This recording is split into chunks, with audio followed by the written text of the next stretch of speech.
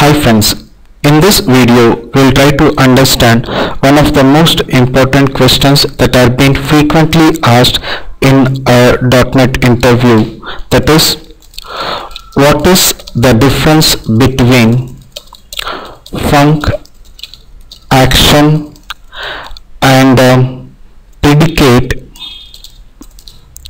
delegates and when to use them.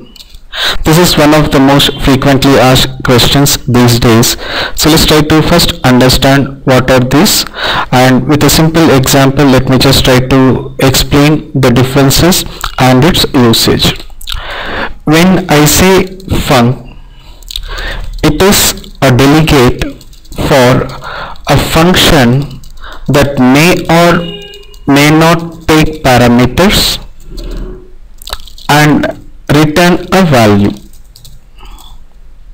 Whereas when I say an action, it is a delegate for a function that may or may not take parameters and does not return a value. Predicate, it is a specialized version of a func that takes an argument, evaluates a value against a set of criteria and always return a Boolean value as the result.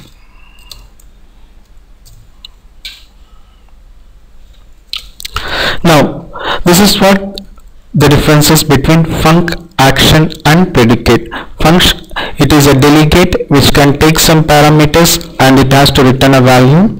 Action, it is a delegate which takes parameters and doesn't have to and does not return a value, where I can say the return type will be void. So an action can point to any method that takes parameters and does not return a value.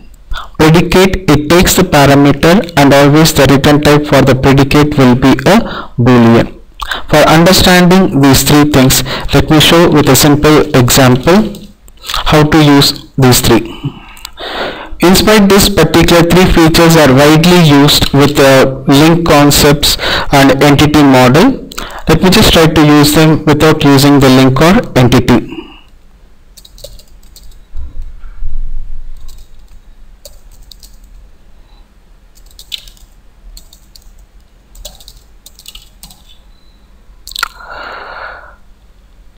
Now, just to understand this particular thing, let me just try to define a simple code. Like say I say func, I say I'm going to pass an integer, a string as well as a decimal, and it is going to return a string. So now what I have done is I defined a delegate which can refer to any method that accepts an integer, string and decimal as an arguments, and the return type should be string. For example, I say show employee equal to new this thing, and I just say create employee.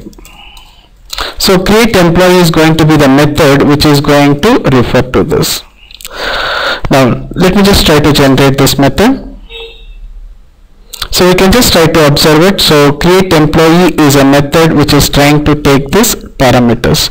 I can assume this argument 1 is an employee number, argument name is the employee name, and argument 3 is nothing but the salary. I just try to return a string. I say format employee number, a value, employee name,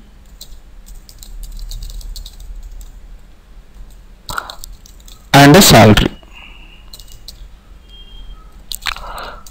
Sorry. So I just try to pass the employee number, employee name as well as salary. So now we can just try to observe it. Func is going to be a delegate which is going to take some parameters and returns a type. And this particular func show employee, it is a delegate which is referencing to a method called as create employee. Now I can just simply specify show employee, employee number, employee name, some salary.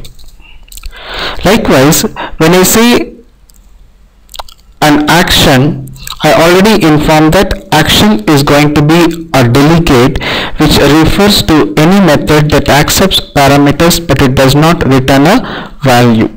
For example, to understand this, let me try to take action. I'm going to take a parameter called a string and one more parameter called a string. So this is going to be a delegate which refers to a method that accepts two parameters and returns nothing. So I simply say new and I just try to specify show full name. Now what is the show full name is?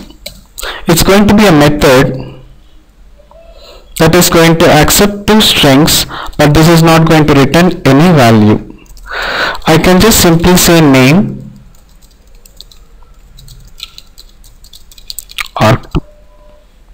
So whenever you wanted to define a delegate that refers to some particular method that accepts some parameters and returns nothing, then we take the support of action.